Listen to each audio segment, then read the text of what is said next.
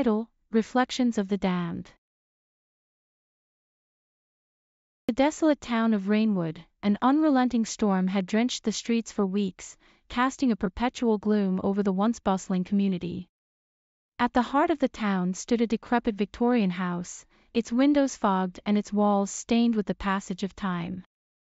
Within its decaying embrace, a young girl named Emily sat alone, staring out into the rain-soaked abyss.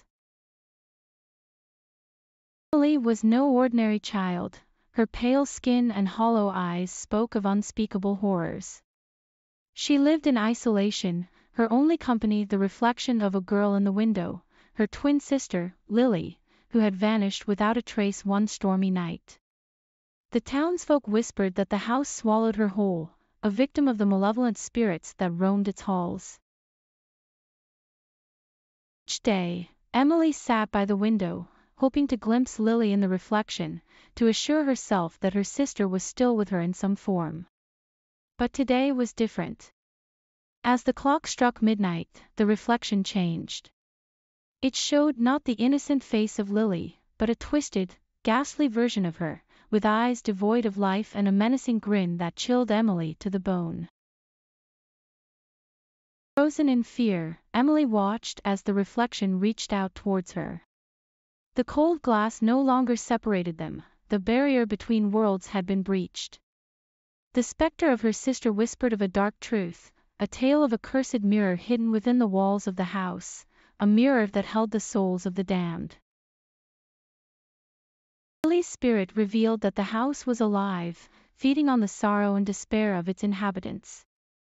It had lured Lily into its trap, and now it hungered for Emily. The ghostly figure implored her sister to find the cursed mirror and shatter it, to release the trapped souls and end the house's reign of terror. The apparition faded, Emily was left in silence, her heart pounding with the weight of her task. She knew the house would not let her go easily. It whispered through the creaking floorboards, moaned in the wind, and watched through the eyes of painted portraits. Armed with nothing but her determination and the flickering flame of a candle, Emily embarked on a harrowing journey through the house's twisted corridors. The walls seemed to close in around her, and the darkness was alive with the echoes of those who came before her. In the depths of the house, Emily found the mirror, its surface swirling with an otherworldly mist. As she approached, the faces of the damned appeared, their voices beckoning her to join them.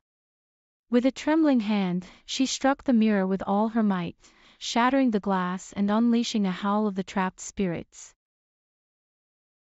The house trembled, its foundations cracking as the souls ascended, leaving behind the shell of a once malevolent force. As the storm outside ceased, a single ray of sunlight pierced the darkness, illuminating the room. Emily emerged from the house, her ordeal behind her. The reflection in the window now showed only the peaceful streets of Rainwood, forever changed by the courage of a young girl who faced the reflections of the damned.